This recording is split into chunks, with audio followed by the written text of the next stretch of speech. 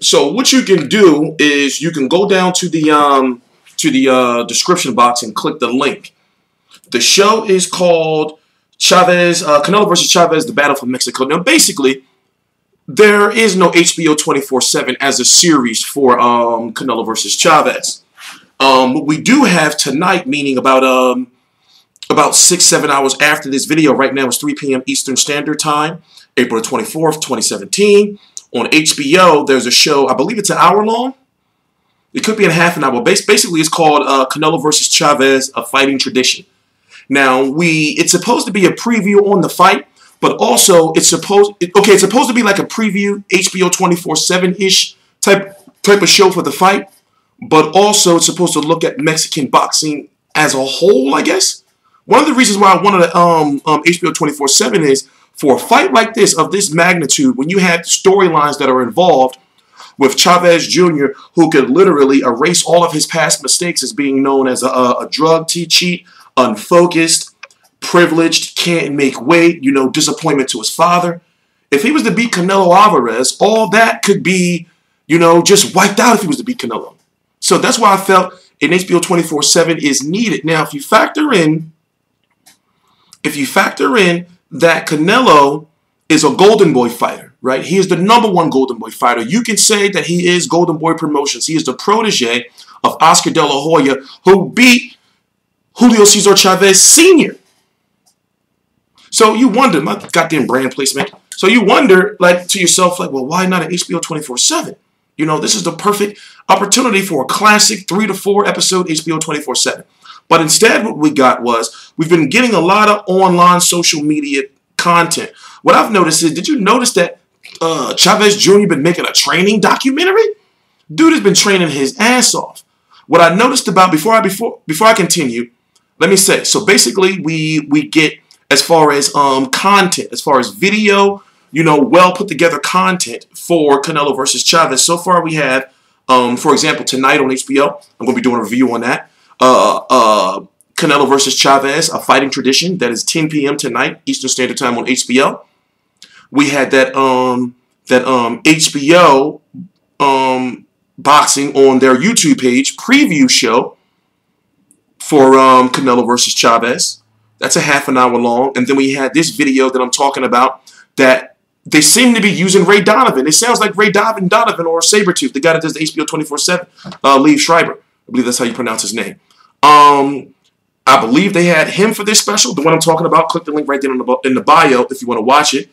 And basically, it focused on training. One of the key things that they talked about is, in fact, we're going to play it for you. One of the key things they talked about was, how this fight came about. So basically, Canelo versus Chavez was in the works since November. Oh, here it is. Discuss the fight. There was one big obstacle. Okay, let's start right here. Oh, by the way, please subscribe. We're going to be covering the fight. You like my Mexican style already? The possibility of facing Canelo we're going to talk about it. Served well as inspiration and sparked a new commitment for both father and son. When I spoke with Julio and he realized that fighting Canelo was a real possibility, that moment everything changed. Everything changed for him. When we sat down and discussed the fight, there was one big obstacle. Junior had a fight scheduled a month out. And first things first, we had to make sure that he could make weight. And basically that fight, it can be described as an audition for this big fight. Not only did Julio make the weight at 168 pounds, but he wanted to make a point and came in under 168. He came in at 167.8. I followed Chavez's career very closely. That's part of my job. And I've never seen him more focused than he is for this fight. This fight is for all of Mexico. The winner will be king of Mexico. Doubling down on his commitment, Julio has agreed to train under the exacting standards of famed Mexican trainer. So basically, to paraphrase, they knew about Chavez's last fight. A lot of people don't know Chavez fought to unanimous decision on December the 10th, 2016 against a fighter by the name of Dominic British. The catchweight for that fight was 169, I believe. Chavez weighed just under 168, as they said, you know, to prove a point. I don't know how much of a point that's proven to you, but he made under 168. He didn't come on a scale at exactly 168, you know. So they said they knew about this fight a month before. You know, they was trying, okay, basically, they were trying to make Canelo versus Chavez in November of 2016. We didn't find out about it until, what, February, correct? You know, so Chavez since has been doing nothing but training. Now, let's go back and count how many fights Chavez has had over the 160-pound division. Now, he's been fighting, you know, he's been fighting at 160 or one above 154, you know, since 2008, right? So that's basically, you know, you might as well say 9 years he's been fighting, you know, above that division. So since then, he has had 1, 2, 3, 4, 5, 6, 7, 8, 9, 10, 11, 12, 13, 14, 15 fights over the 154-pound, you know, limit, or at 160 pounds in the last 9 years. In the last, what, 5 years, he has fought 1, 2, 3, 4, 5 fights at either heavyweight or super middleweight. Dude is huge. So people are wondering, you know, well, he hasn't made 160 pounds since he fought Sergio Martinez 4+ years ago. You know, 4+ years ago. Remember, we're in April right now, April the 24th of 2017. He fought Sergio Martinez in September of 2012.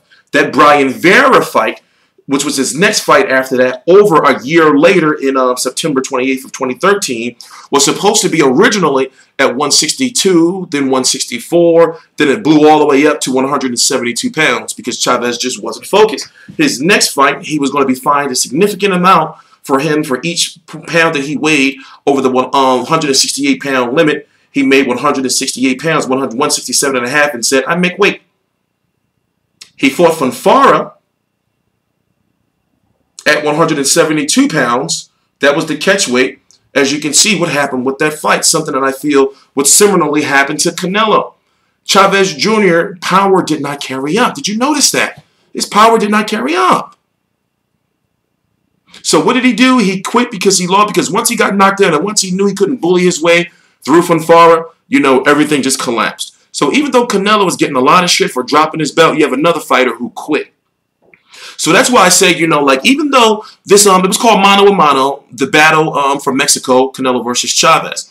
Even though it's good, you know, still, I really felt that an HBO 24/7 would have really got into all the past, you know, issues of Chavez Jr. You know, being a quitter, being, you know, failing drug tests, being, you know, overprivileged or privileged. You know, not being focused. You know, I really feel that, you know, that would have really got people more hyped for the fight. People are already hyped, you know, but I really feel that that part was missing. So on April the 29th, you know, the week before the fight, we're going to get the Canelo versus Chavez HBO face-off with Max Kellerman. I'm really interested to see, you know, those two fighters interacting, because, you know, the last face-off that Chavez was involved in was with Sergio Martinez, and he was talking all that shit. And remember, he did, you know, no matter how you look at it, I understand Sergio Martinez won the fight, but he did kind of end Sergio Martinez's career just with one round, pretty much, you know? So, going forward, I'm TstreeT Controversy. This is TstreeT Controversy Live. I cover every single major fight live. If you want to see the full episode of Mano-A-Mano, or if you want to see that other Golden Boy half-an-hour special I was talking about, go right down to the description box, click that link, and you'll be able to watch it. We have a lot of advancements being made. I understand a lot of people have been bitching and complaining about, well, you don't look into the camera. I have a brand new full studio set that is set to be under construction in just a few weeks. You know, so we're getting a full studio desk, custom-made table, you know, grand lighting. We're going for full HD and high definition. I did want to have it done before Canelo versus Chavez, but let's just look at this as like the season finale that's coming up. Also, FightView 360 gear. You know, as you can see, we got our you know, our Mexican colors on. I found out a few weeks ago that I was half black, half Irish, and half Negro Mexicano. You know, so I'm going to be drinking some Tecate. I got some You know, some more Mexican themed stuff, you know, on the way before the fight. You know, so if you know, we're going to be selling merchandise soon. I'm going to be wearing Fight View 360 hats. We're going to be, you know, everything's going to be Fight View 360. You know, so if you like this hoodie, let me know. Also, we're going to have hoodies with, or shirts or t-shirts with bigger logos, smaller logos, you know, different color themes, maybe an all red one, you know, an all, you know, green one, you know, even some UK colors. You know, we're getting there. Please subscribe. All the links to my social media are right down below in the description box. I'm TstreeT Controversy, and this is TstreeT Controversy Live.